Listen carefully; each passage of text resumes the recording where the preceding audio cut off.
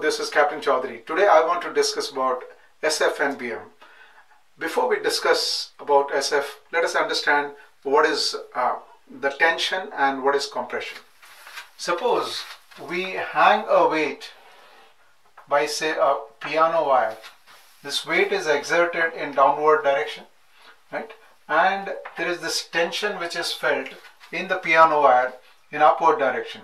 This tension force and the weight force, they are acting in one line. They are equal and opposite, acting in one line, right? So this is the example of understanding tension. Look, suppose we have a table, right? And imagine that there is a single support. Now if we place some weights on the table, there is a downward force acting along the support, yes, and there is a reaction which is acting upwards. Once again, the two forces are acting in one line. The two forces equal and acting in one line. This will give rise to compressive forces. So accordingly, we have tensile stress and compressive stress. Stress is force divided by cross-sectional area, right? So we can find out what is compressive stress and tensile stress in the example that is given over here. Now let us now look at an example whereby, say, there are two supports, and let us say we have placed some beam on top of it. Now there is an upward reaction over here, there is upward reaction here, and we can say that for all practical purposes the weight is acting from the center of gravity of the beam, and can we say weight of the beam and the reactional forces, they are not acting in one line. So there is a tendency to shear the beam along a plane which is perpendicular to the main axis of the beam. In olden time we had this riveted ship side, whereby assume that this rivet is holding the plates together. Now under stress, this plate wants to go in upward direction, this plate wants to go in downward direction, and if we look at the rivet,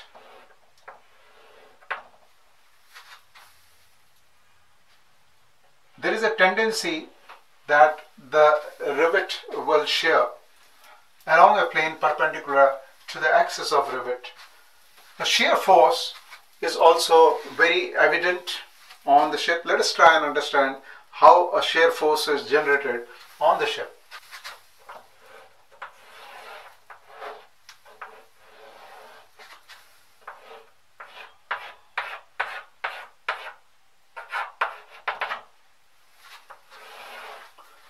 Suppose there is a weight in this hold, alternate holds are loaded, and the alternate spaces are not loaded. So there is a tendency that this portion of the ship wants to come down and the other part wants to go up. So this diagram represents that the forces are not well balanced on the ship. There is a portion of the ship wants to go down, portion of the ship wants to go up. There is more or less similar buoyancy which is prevailing all over, but there is extra weight in these holds, so there is a tendency to shear off.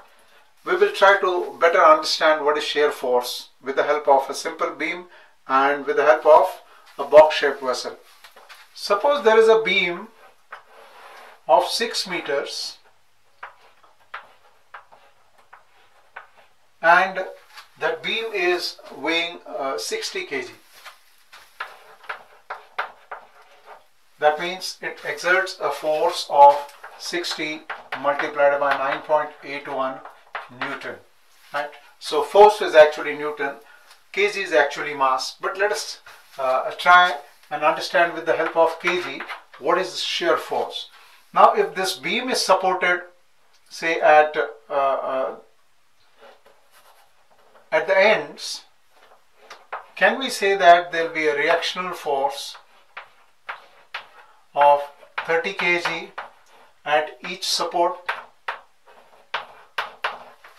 So the beam weighs 60 kg. There are these point supports at the end, and the reactional forces would be 30 kg, 30 kg. Suppose I want to find out what is the shear force along this plane. So what I do is I place a screen over here, and don't worry about the right side, just look at the left side. I place the screen over here and I try to find out what is the algebraic sum of the forces which are acting to the left of the point under consideration. So I find 30 kg if I call it positive, and this particular segment each weighing 10 kg, and the convention for sign convention for the downward forces, if it is negative to the left of point under consideration, then this will be minus 10, this will be minus 10, total minus 20, the resultant is 10 kg.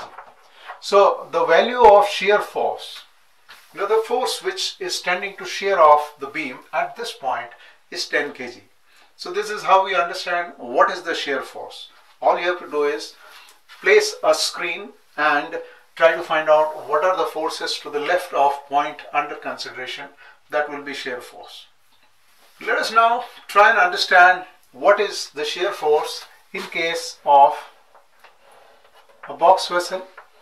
Suppose there is a box vessel which is of the length 40 meters, and therefore of these 4 holds which can be seen, each hold is 10 meter long.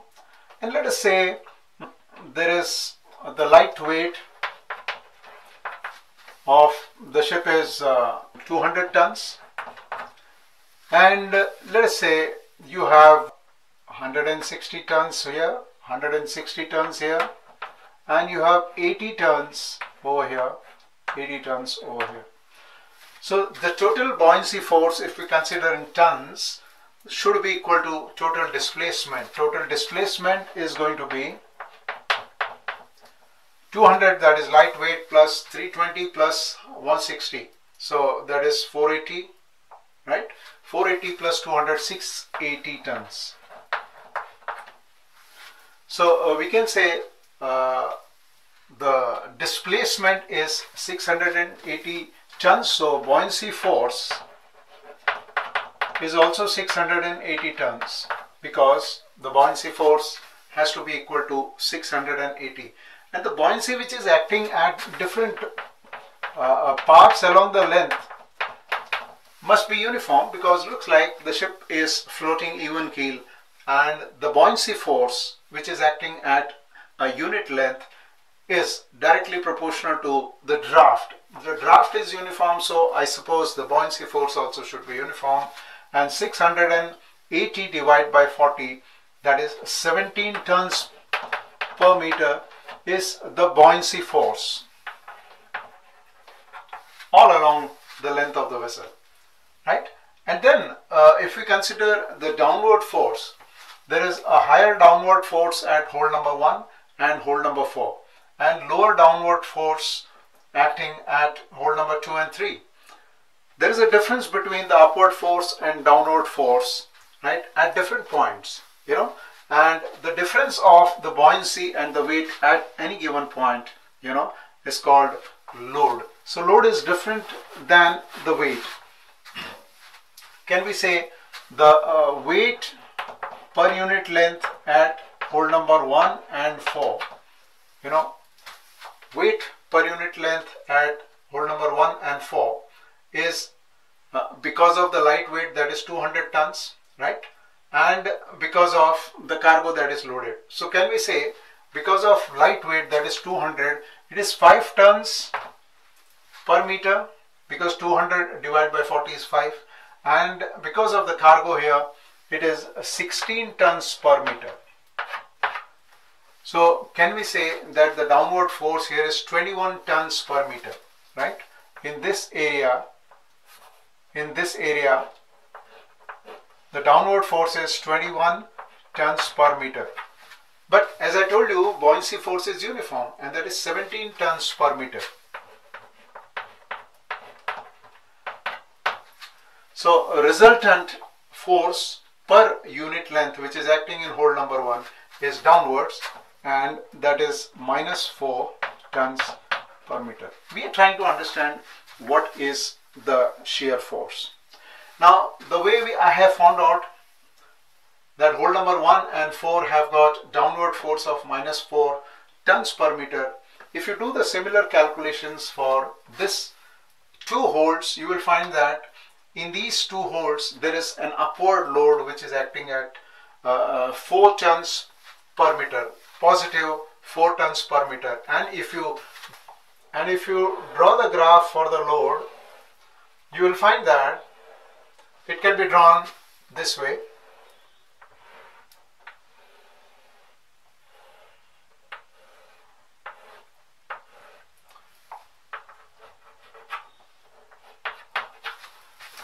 The load curve can be represented like this for the hold, for this kind of loading.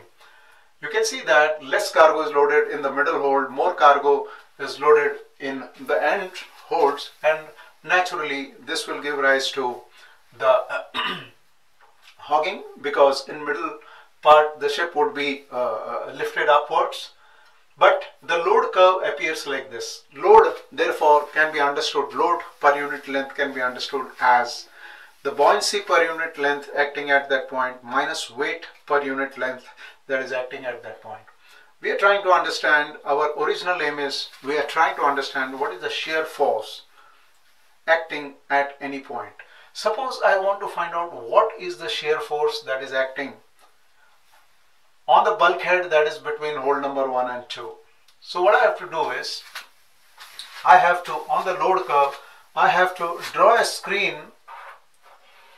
and try to find out what is the area under the curve. What is the area under the load curve till the point of consideration. Point of consideration is the bulkhead between hold number 1 and 2. And look at this load curve.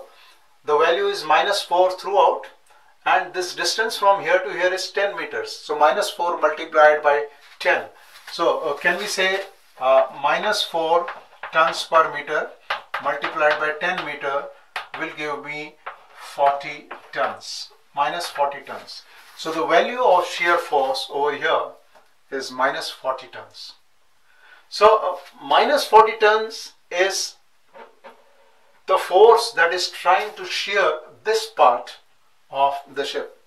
It is trying to shear off the hull at this part, and the value is minus 40 tons, right?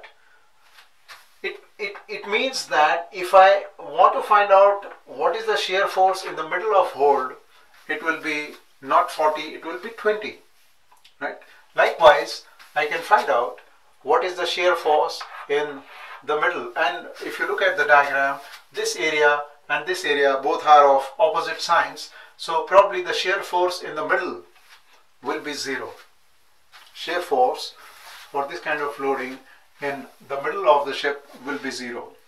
And please understand, if you have a shear force 0 at any point, the value of bending moment will be one of the highest ones. In fact, all the peaks will occur at all those points where shear force is 0.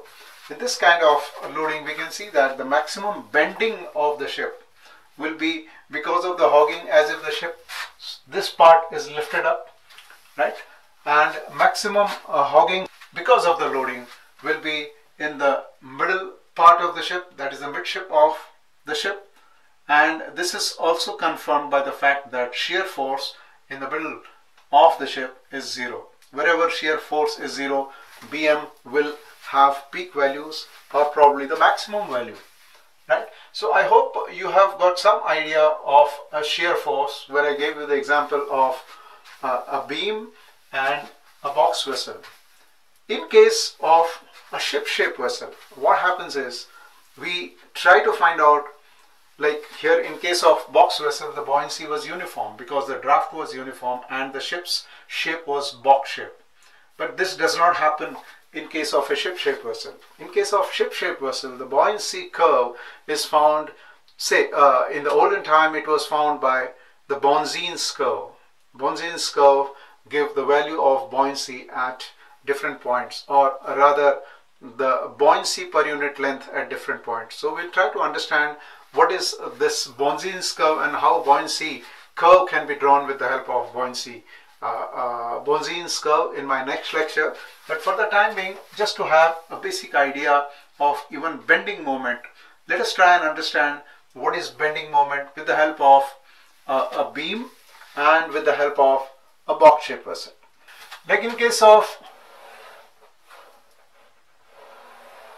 say a uniform beam, suppose it is of 8 meters length and it is weighing 80 kg,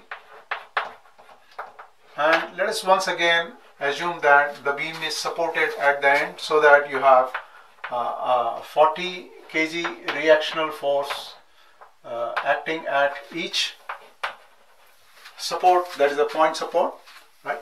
And I want to find out at say any point, say for example at this point, what is the bending moment. So for that we have to assume that there is a possibility of this point being pivoted, as if the beam can turn about this point. So let us consider all the forces which are acting to the left of this pivot point. You know, what are the forces which are trying to turn the beam at this point clockwise and also anti-clockwise, right? This 40 kg at a distance of 2 meters is trying to turn the beam clockwise. You can see it has a tendency to turn the beam clockwise. So clockwise to the left can be considered as positive, and the bending moment because of 40 kg will be 40 multiplied by 2 is equal to 80 kg meters. Now you have two segments weighing 10 kg each, so 20 kg of the beam acting from the middle of 2 meters, trying to turn the beam anti-clockwise. Anti-clockwise to the left is negative. So can I say the weight which is acting at this point could be considered as 20 multiplied by this distance is 1 meter. 1 is equal to minus 20 kg meters. So if I have to find out the bending moment at this point, I don't have to worry about what are the forces and what are the moments to the right. The beam is in equilibrium. So even if I use the forces to the right, they will give the same value. So I don't have to do double calculation. I just need to consider one side of the beam, the resultant bending moment, because of all the forces on the left, to the left of the point under consideration, the resultant is plus 60 kg meter. And according to our convention, positive bending moment of the forces to the left of point under consideration would be positive, and positive means sagging. That means there is a tendency that this point is sagging with with a bending moment of 60 kg meter. As I said earlier, now the real unit of the bending moment would be not kg meter, it would be newtons meter, which means 60 multiplied by 9.81, so many newtons meter, Newton meters. That is the bending moment at this point. Let us try and understand the bending moment with a simple example of a ship, same ship that I talked about. Lightweight is 200 tons, floating at even keel, and you might have 160 tons over here, 80 tons over here, and we just now saw that we expect that the maximum bending moment would be in the midship point, at the midship of the ship. Let us try and see what are the forces which are, let us consider the ship as a beam, as if this is a beam only. Now the upward force which is acting because of the buoyancy, total buoyancy force was I think 680 tons, and out of the 680 tons, 380 tons is acting from the forward part of the midship, and 340 tons from the forward, 340 tons from the aft. So 340 tons, that is the buoyancy force which is acting in the forward area from a point halfway, that is 10 meters from the midship, will cause 340 multiplied by 10, 3,400 tons meter. And this is positive because clockwise movement to the left of point under consideration. Now the light weight of the ship is 200 tons. So 100 tons is forward of midship, 100 tons is aft of midship. That 100 tons multiplied by the distance of 10 meters, that is minus 1000 tons meter, is the light weight of the ship trying to bend this point. So light weight of the ship, right, is 200 tons, right, and 100 tons forward is trying to bend the ship or hog the ship about the midship with a moment of 1000 tons meter. Likewise, this cargo, that is 160 tons at a distance of 15 meters, because this is 10 and this is 5. That makes it minus 2,400, and this 80 tons at a distance of 5 meters is minus 400, right? 80 multiplied by 5 is minus 400. So the total negative moment is